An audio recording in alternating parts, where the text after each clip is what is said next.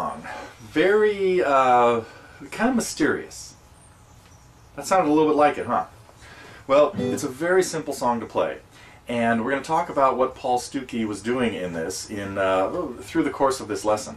Now, this I want to tell you a little bit about the song. No, first I'm going to show you the secret to what it takes to make this song sound like the record.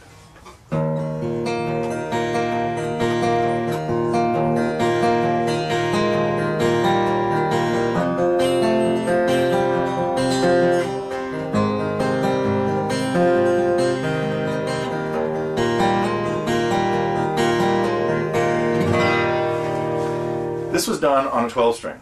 This is not a 12-string. This is an 8-string. Baritone, as a matter of fact, that belongs to our TG family man, Bart. And I really want to thank Bart for loaning me his 8-string when he was here for camp just recently, so that I could at least get something that would sound close to what happened in this lesson.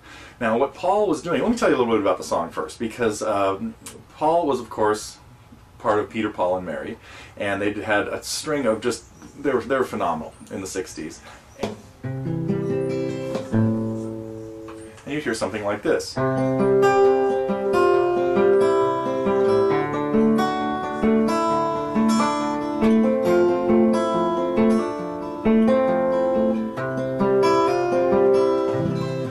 one of the keys to this song is the finger positions of the chords are really important. But what key you play it in, and then he now sings it now by being up here in the key of C, it really ends up being a little lower than, well, significantly lower than in E, where he sang it when he was younger.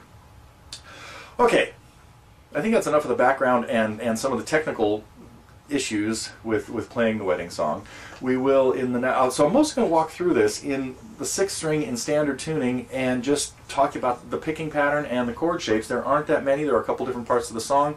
We have an attachment that has the chords and the lyrics, a chart, and then I just have the introduction tabbed out, 12 measures or so, because that picking pattern is very regular throughout the whole song. So very similar to the picking you hear in Landslide, where not too many pinches, matter of fact, almost none, and the 12 string covers a lot of notes. So some of the notes, sometimes we change what we're doing on the 6th string to try to get a note that was maybe played as one of the doubled octave notes, or an octave note that he played with his thumb on the 12. So that's where we're heading with this.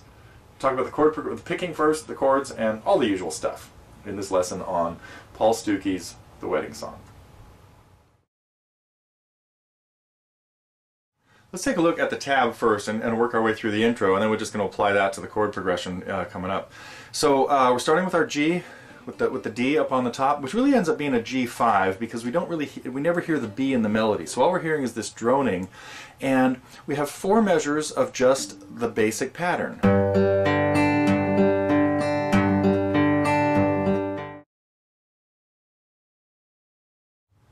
Well, we'll end this with playing it the way it sounded in the key of E flat by being tuned way down and capoed up, back up to get to E flat, and as close as I can get with an 8-string.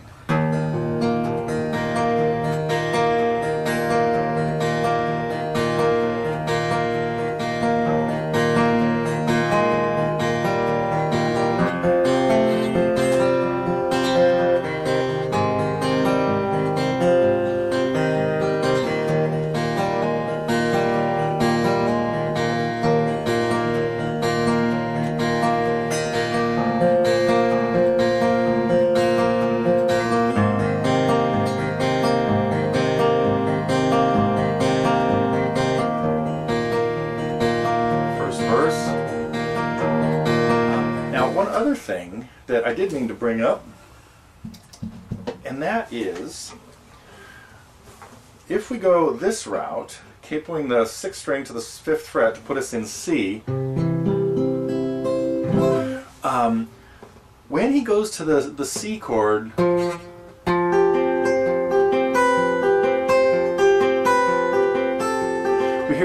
we hear a little bit of a melody.